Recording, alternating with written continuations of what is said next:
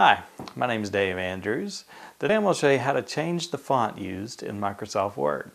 Let's go to our computer and open up Word by clicking on the Start button. We're going to go to All Programs. Let's find Microsoft Office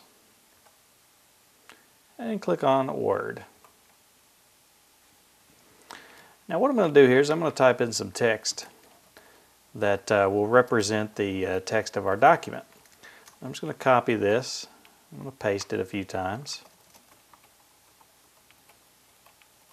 That way we can get a good representation of what our new font will look like.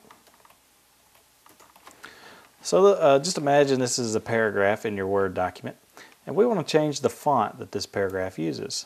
The way you do that is just simply highlight it by clicking your mouse down and dragging it over the text that you want to change. And then on the Home tab in the ribbon, you have here what's listed by default is this Calibri font.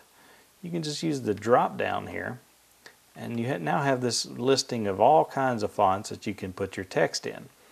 I'm going to choose one that's different. Let's say this Hurry Up one. That one looks neat. As you can see, our text is now changed to use that different font. It has affected the spacing of the text. That's one thing I need to keep in mind.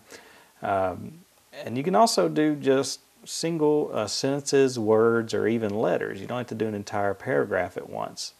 So I'm going to put that last sentence there in an entirely different font. And I'm going to highlight this middle part. And you can even raise the font size. It's currently at 11. Click the little drop down here. And as I move my mouse over it, I can find the size that I like. I'm going to click on 26. And now that text has had its font changed as well as the size of the font.